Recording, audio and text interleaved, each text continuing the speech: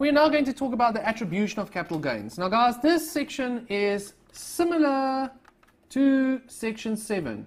So thus, it applies if there was a donation and the donor is still alive.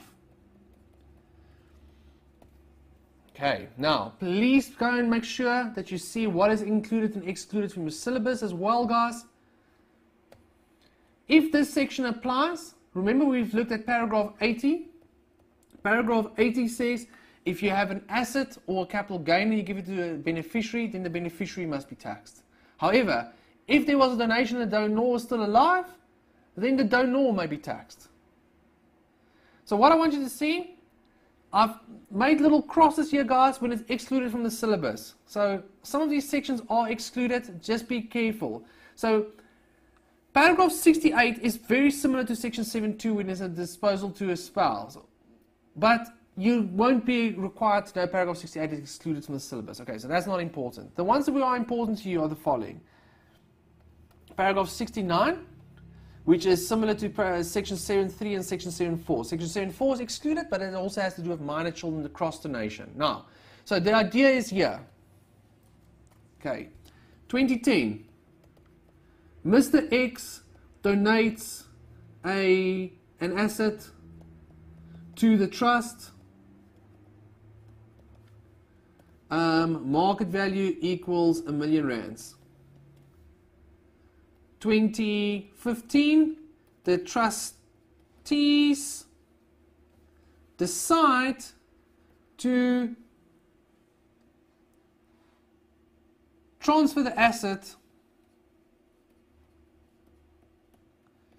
to child A, who is 6 years old, okay, and the market value equals 1.5 million rands. So this would be an application of paragraph 80. Paragraph 81 would say, you will say proceeds, 1.5 million rands. The child did not have a vested right in 2010, guys, that's why we're seeing there, and base cost is R1 million. It will say there is a 500,000 rands capital gain. Now paragraph 81 will say that who should be taxed on this? The person who has received it, the vested right in it now. Because remember, when the trustees decide to transfer the asset, the child gets a vested right. Now, paragraph 81 will say the child should be taxed on it. But if you go and look at paragraph 81, it told you it's subject to these paragraphs. So what will happen here is you will say, okay, yes, child A should be taxed on it. However, child A is a minor. Thus, we apply paragraph 69, because this is a capital gain. And that then means that the donor, Mr. X, will be taxed on the 500,000. So it's exactly the same concept as what you saw for income. Remember, remind you of income. If this asset produced income of 100,000 rands and they give it to the child, who will be taxed? The father or the parent. Okay, Mr. X, because it's a minor child. So that same section applies there. Paragraph 70 applies, which is the same as section 7.5. So if there's an amount, so for example, if in 2010 Mr. X donates an asset to the trust, in 2015 the trustees decide to sell the asset, right, that they decide to sell the asset,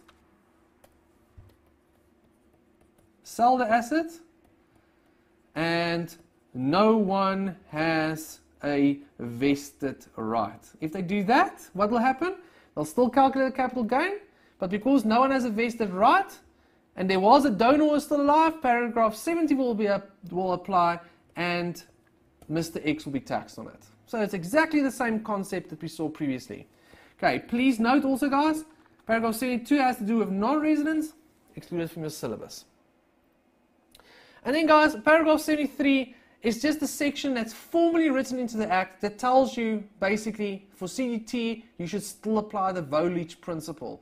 So in other words, the donor can't be taxed more on the capital gain than the interest that they would have had. So it says, where both an amount of income and capital are derived by reason of a donation, the total amount of that income and the gain that is deemed in terms of section 7 to be that of a person other than the one to whom it accrues, so the donor, and that is attributed in part to a person other than one to whom it vests, shall not exceed the amount of the benefit derived from that donation, settlement, or disposition. And what is the benefit that you derive from the donation, settlement, or disposition? The interest that you would have earned. So for purposes of this paragraph, the benefit derived means the amount by which the person to whom the donation was made has benefited from the fact that it was made for no or inadequate consideration, including consideration in the form of interest. Right? So again, guys, it's the same type of concept there. Mr. X sells an asset for 1 million rands to the trust on an interest-free loan.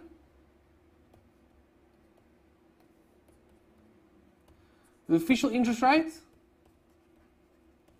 is 10%. Okay, at the end of the year,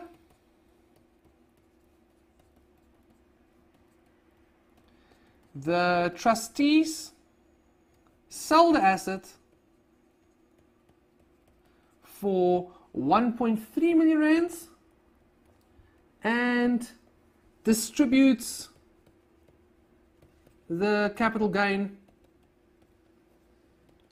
to child A, who is 7 years old. Okay, so Volich principle / paragraph 73.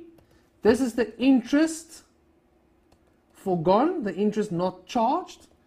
1 million times 10%, and I assume that is now for the entire year. So 100,000 rands. Okay, so 100,000 rands is the maximum amount that Mr. X can be taxed on. This asset was sold in my example, so I'm going to just show you.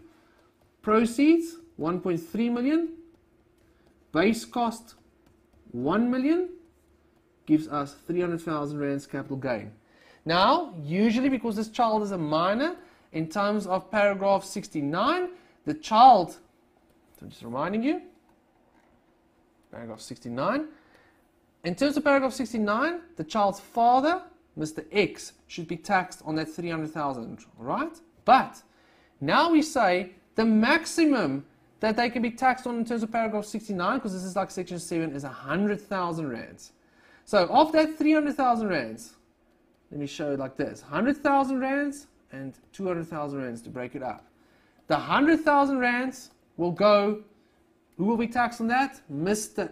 X, the parent, per paragraph 69, and the 200,000 rands will be taxed in the hands of child A, the minor, because of the Volich principle, paragraph 33. So remember, why is this the case? It's because he sells it for 1 million rands on an interest-free loan.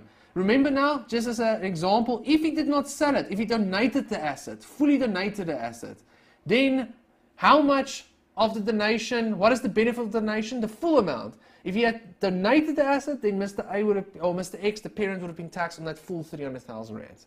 So it's exactly the same principle as we saw under section 7. Okay, so this only applies if there was a sale and not enough interest was charged.